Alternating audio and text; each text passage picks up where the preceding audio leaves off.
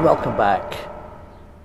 I found some of the most amazing pictures of the Beirut bomb, including CCTV footage from their local hospital.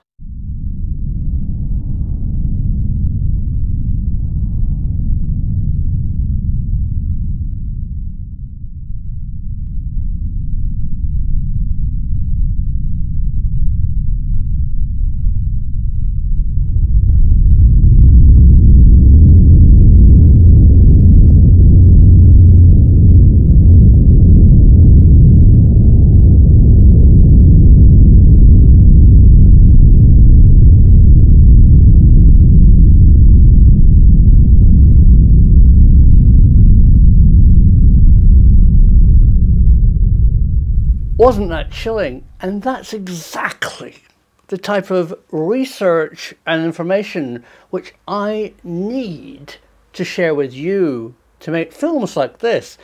And without a VPN software on my computer, I can't just go to the Lebanon and watch CCTV footage from their hospital. But with NordVPN, it unlocks the world for you and protects your sources and data. Sign up today for your own VPN. Protect yourself and surf the whole world without restrictions. I highly recommend it. And as a special offer from me to you, you can now get 70% off NordVPN. And this offer doesn't last very long, so sign up today.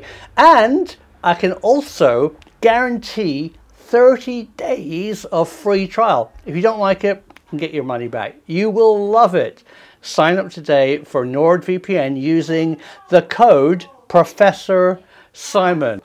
Now, first of all, I'd like to talk to you a little bit about Beirut. Beirut is a beautiful place. It was regarded as the Paris of the Middle East, a Mediterranean city, great people, great cuisine. It's not just a city of terror that's reported on the television. It's a beautiful capital city of the country of the Lebanon. And what happened in this bomb, devastating. And with any bombs, the initial blast is bad, but the immediate aftermath is what really injures people. And that's what happened here.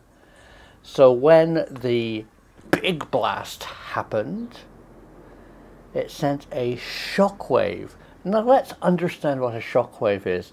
It's a pressure wave where you have a wall of high pressure air moving out at very fast speeds, and anything it hits makes a bang in your ears, it shatters your glass windows, it pushes open doors, and if, obviously it's big enough, it'll push down buildings. And in a modern city, what happens after the pressure wave is really the worst, because thousands of glass windows break. Imagine in a city high up, giant plate glass windows smashing and then falling with deadly shards to the street. And that's what really injured those poor people in Lebanon on the 4th of August. And I'll leave you today with this footage.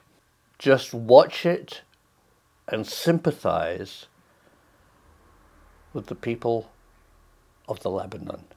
The truth is out there.